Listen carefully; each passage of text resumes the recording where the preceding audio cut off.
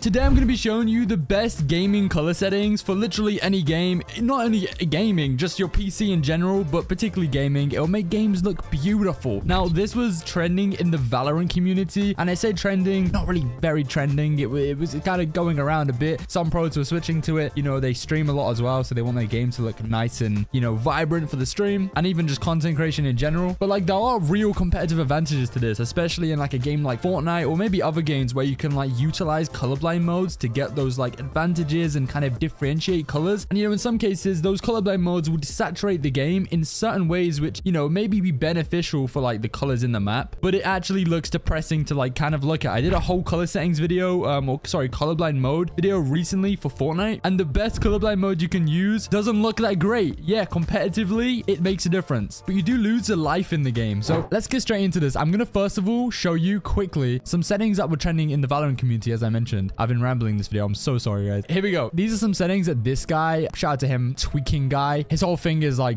giving people more FPS in Valorant, although like Valorant is such an easy game to get more FPS in. These are the settings that he recommends. Now, this is literally the difference. Like, let's just make this clear. This is insane. Obviously, he's changed the outline of the character, so reds aren't going to become yellow. Just want to make that clear. But look at the game. The difference. It's like, this looks like candy, bro. This looks like something. I would eat this. I wouldn't eat this. This looks bland. It looks dry. It doesn't look good. This is like beige food. This right here, this is candy, bro. This is sugar. I was going to use an analogy, but I'm waffling. Here's another one as well. Some slightly different adjustments here. We can see different. This one, again, just beautiful. The difference, you can definitely notice it here. And you know, when you see this language right here, it's going to be good. But to use these, what you want to do is go in your NVIDIA control panel settings, by the way. And you know, I do want to clarify again that these work in every game. So they look good in Valorant. They're going to look good in Fortnite. They're going to look good in Overwatch. They're going to look good in Call of Duty, whatever, you know. It's just about making your game look better in general. Like, I'm telling you, it will change your experience. But yeah, if you go in your NVIDIA control panel, I'm sure this works for AMD, you know, your AMD Radeon settings or Intel settings as well. You want to go to adjust desktop color settings underneath display, and here, right here in this underneath apply color enhancements, you can basically start, you know, changing things here. So usually a lot of pros, especially in Fortnite, used to just bump up their digital vibrance to like 70, especially those, I mean, a lot of them were using Deuteranope, the colorblind mode. I don't know why it no longer offers the same advantages it used to, but yeah, some reason they like using that, and then they pump up the vibrance. It just seems very counterintuitive, honestly. But yeah, I used to do that. I used to just put it to like 70. My monitor natively is quite vibrant though, and I have some vibrant settings in my OBS. That's why you can see my, you know, everything looks a little bit vibrant anyway. So I can't really give like a good one-to-one example. This is something you need to try for yourself. But yeah, it's really simple. Just copy the values here. I'm kind of just relaying information here. So shout out to these guys. All the credit go to the people that have made these initial tweets here. I think one of them wasn't even mentioned actually or credited. Oh, okay, this guy right here. He's the GOAT. You know, they've tested these things. I've used them before in the past using Valorant. And you know, the proof is in the pudding. We can see right here that they are incredible. But yeah, just copy the values, whichever ones you want to try. So this one, brightness 70, contrast 80, gamma 120, and vibrance 90%. This one, brightness 60%, contrast 55%, gamma 1.05, and digital vibrance on 75%. Now, personally, I think this one's a little bit more drastic, if that makes sense. Like, as you can see, contrast 80, like the default range is 50. So me personally, I'm going to use these settings. And one more thing in this so that I want to make clear is that these are client side. So I know I mentioned like streamers like to use this to make their content look better. That is because a lot of them are using a capture card. So it's captured from their display or their graphics card, which their display potentially is plugged into directly, or like it just captures the display. Like what is being viewed on their screen through their DP cable is being captured directly, or the HDMI, which is, you know, going between the two, if that makes sense. Whereas for us, let's say I'm recording OBS now, like myself right here. If I change the brightness up right now, you can't see this. My monitor, I'm using OBS, so, you know, I'm not using capture card, and my monitor personally looks way too bright. You know, it literally is just a white light, and you don't see that. You don't see it changing. Maybe you see the reference actually. I don't know if that's adjusting. I can't even tell. No, I don't think it is. No,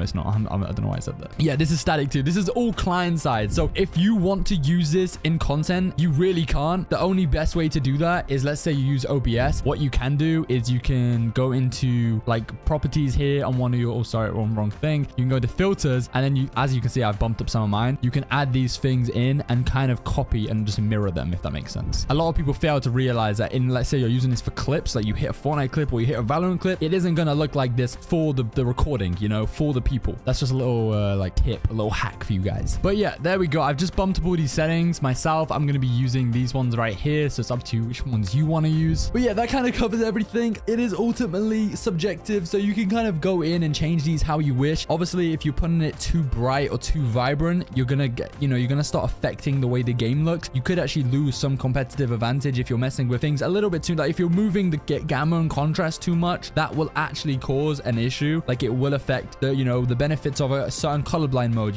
So do be careful with this. Don't mess. I think brightness, like you can't, it's hard to go wrong there because, I feel like no one's playing on like max. In game, there are brightness settings natively within the game. So I will just focus on them, I have mine on max in Fortnite already. So I've bumped this to 60. I don't want to go too high. That's why I do think these settings right here are quite good. And contrast, don't mess with that too much. Gamma, don't mess with that too much. Like these are, I think this is like the sweet point. This may be a little crazy. I don't think Valorant has a separate brightness setting in game. I could be wrong there. And colorblind modes don't apply to the actual colors of the game. It's only certain, like, it's only like those outlines.